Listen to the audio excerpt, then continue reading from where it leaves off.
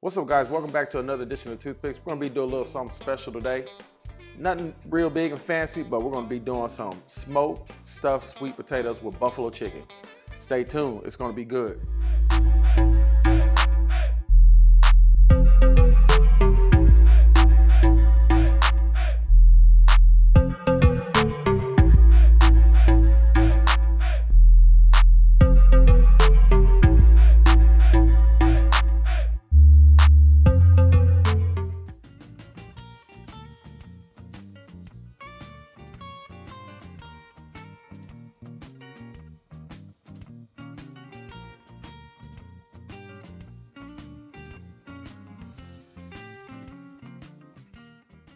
All right, let's see what we got here. What we're gonna be using today, some things you could substitute, maybe so, maybe not if you wanna keep it the same. Most important thing we're gonna need today, of course, you're gonna need chicken. I'm using chicken breasts. I got about 5 of them. And you can do a whole chicken and pull the chicken, but we're gonna use white meat. I love white meat. I like when it's pulled. But like I said, you can do a whole chicken.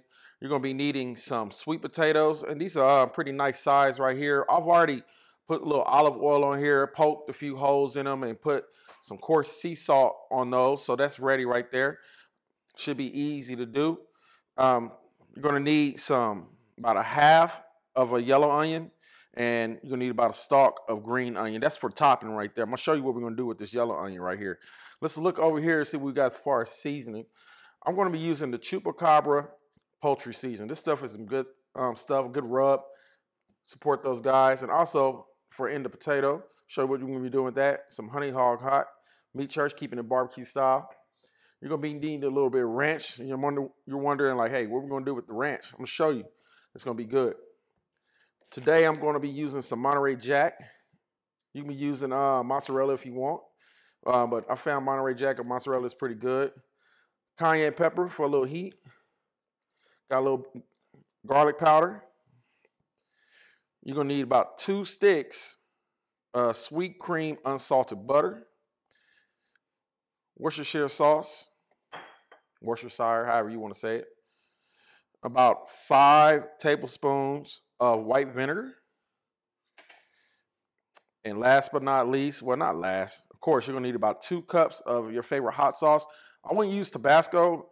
I would use like I got Louisiana today, or you can use Frank's Red Hot. A lot of people use that. I got Louisiana I'm using.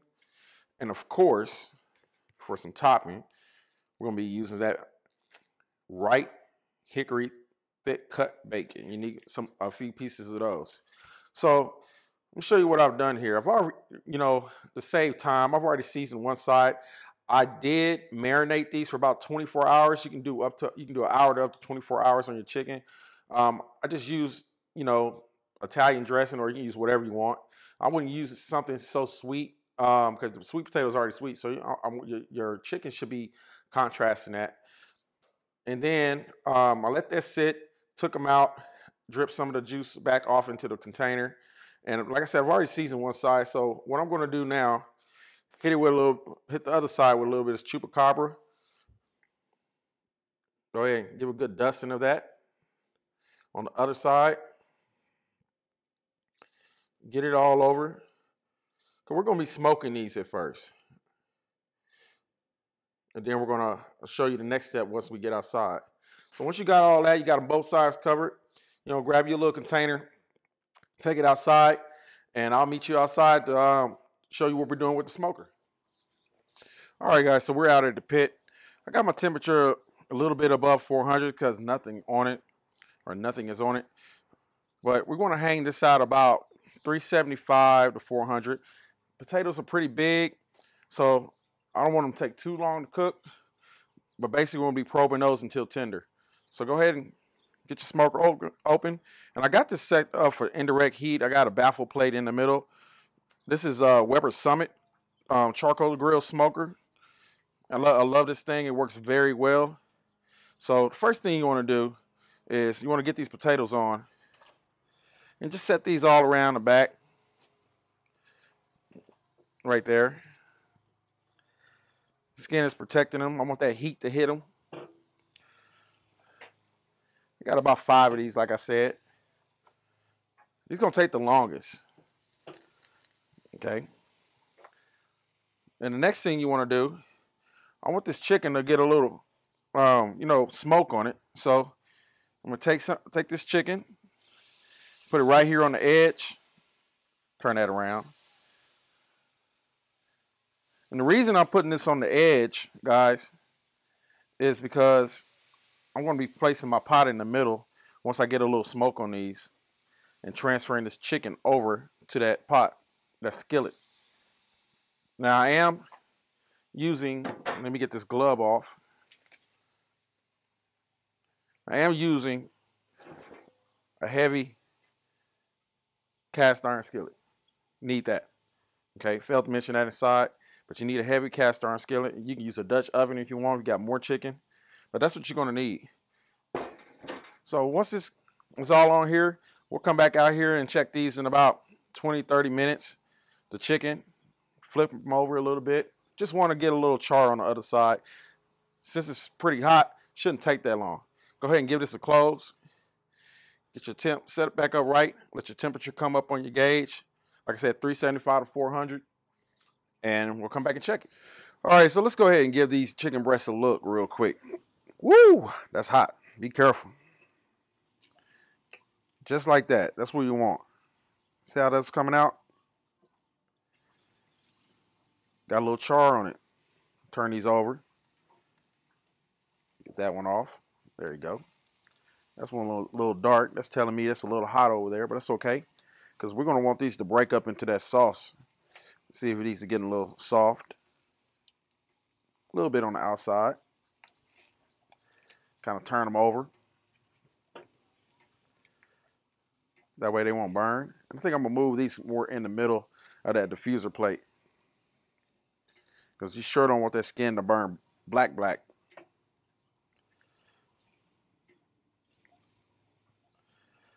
There you go. A little closer. All right, so we'll give that a close. Let the heat come back up. And we'll come back out here and check it. All right, guys, so we're back outside. We're going to take a look at this chicken. Take my thermopan. And I know it's a little over 160. Right there, 166. Right there. Take this other one. 170. But like I said, we want these to fall apart. On the potatoes, you can do about probe tender, but about 210 internal. They're pretty much done. Let's check this one right here. It's 187, 190. That's a little smaller than the other ones. And it's on the end. 177.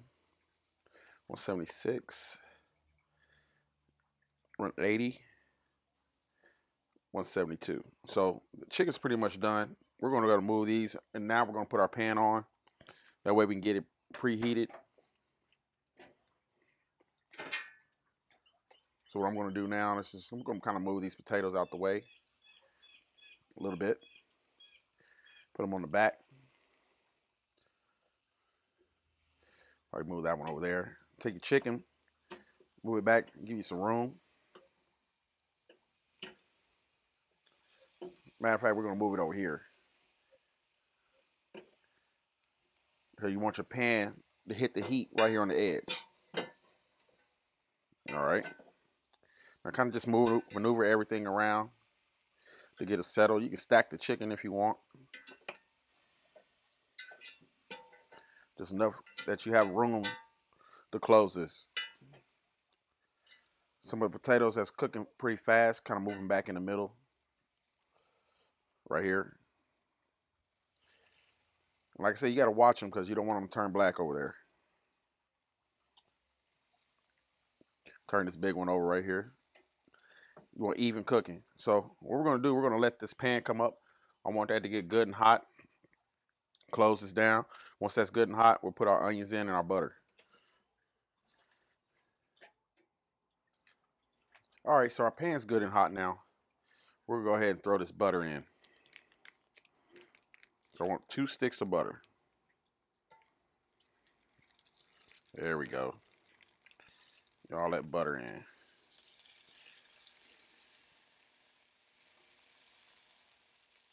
Just trying to get all that butter off as much as I can. And this has been sitting out, so it's a little soft.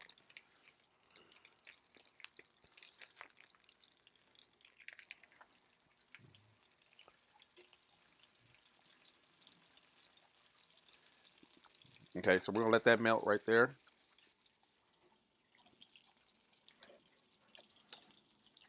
While that's melting, you can go ahead and throw your onion in.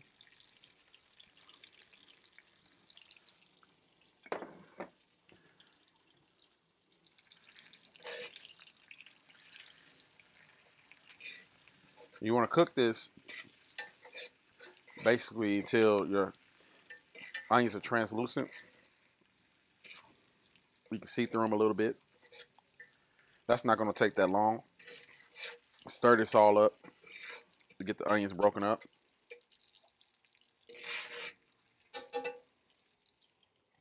Just like that.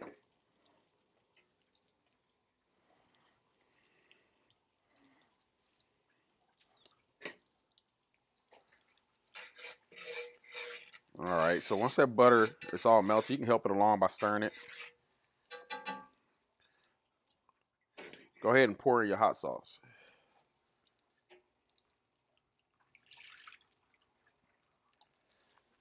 Okay. Throw in, let's say 5 tablespoons of vinegar. So here's 2.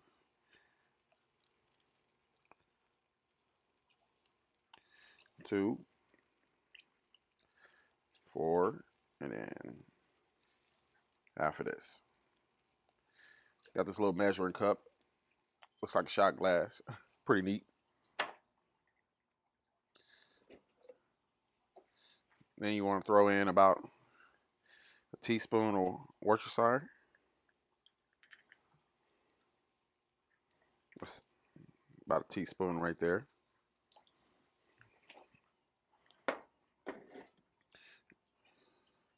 Throw in about a teaspoon of cayenne. And I would say that's about a teaspoon right there. Then a teaspoon of garlic powder.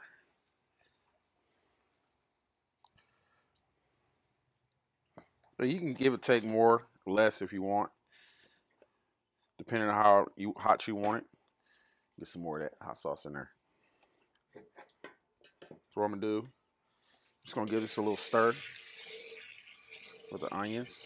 Get it mixed up real good. If you have a whisk, you can do this with a whisk.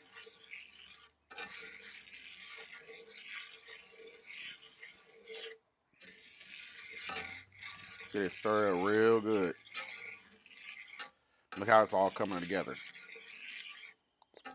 Once you get all that stirred up together, go ahead and drop your chicken in. Now we're gonna let this chicken cook off into this buffalo sauce.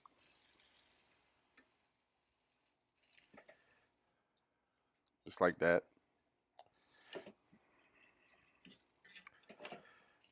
And then eventually we'll be breaking it apart in the pan and get it all mixed up.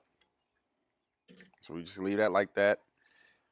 Bring your potatoes off the heat a little bit. Let's go ahead and give these another check.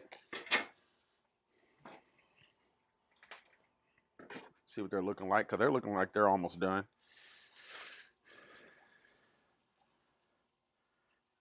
Ooh, looking good. See how that's poking through? 202.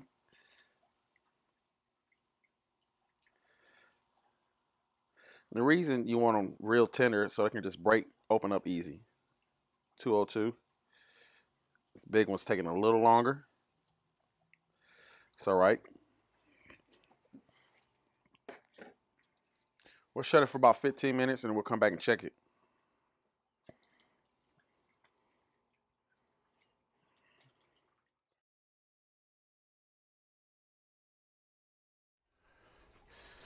All right, guys, so look, it's been cooking in the sauce about 30 minutes. I think it's about ready that we can let this rest and pull it. I'll show you that these potatoes are done. See how it goes through? Easy. Those are good and done. Like I said, 210, close to that, but they feel good to me. So we're gonna bring these inside, get this off the heat, let it sit for a little bit. Once it cools down, the sauce will thicken, and we'll be ready to pull it and mix this up, and we're gonna build our potato.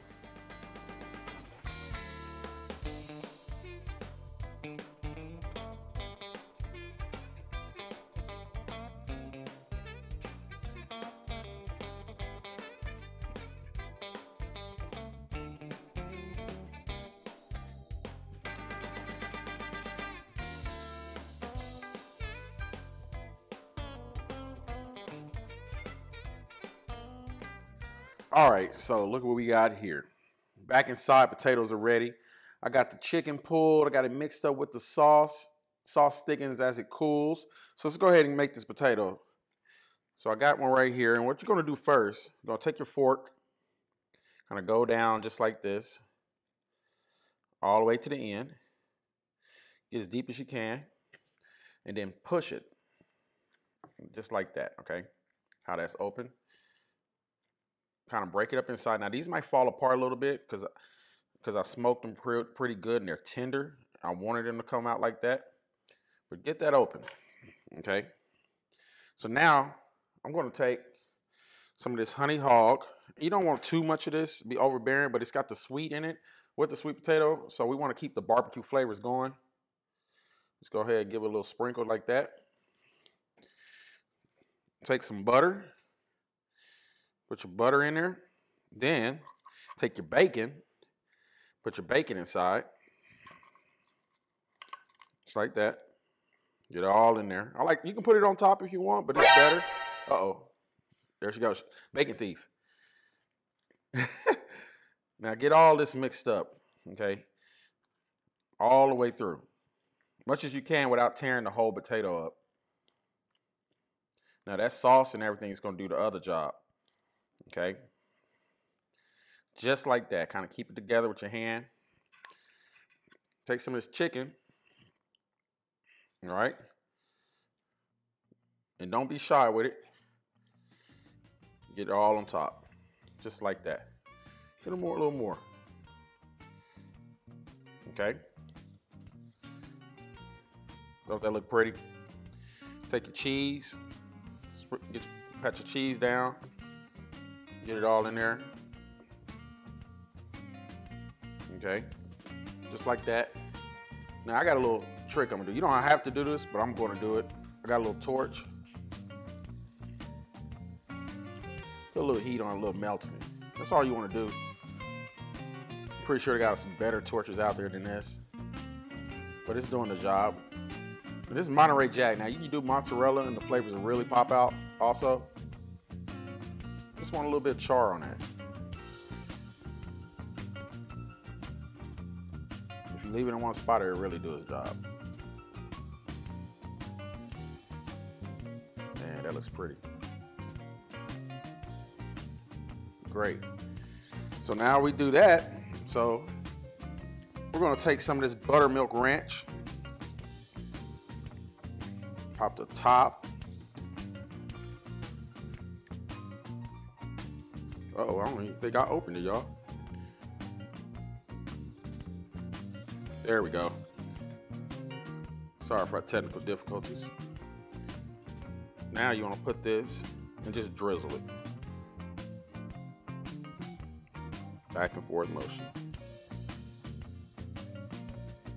And once you do that, last thing you want to do, get you some chives, put them all up there. And boom. I call that a sweet heaven. That's the name of it. Stuffed buffalo chicken sweet potato. I hope you guys like this right here. That looks good. I'm gonna give it a little taste. A little everything over that. Woo!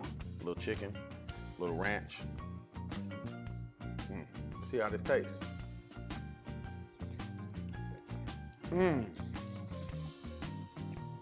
Nice spice in the chicken, but it pairs very well with the sweetness. Both flavors are hitting real good. Guys, this is real good. You gotta make this. I call it a sweet heaven. It's something we came up with as a family and just been cooking ever since. Something different than your regular potato. Try it. Hope you like this video.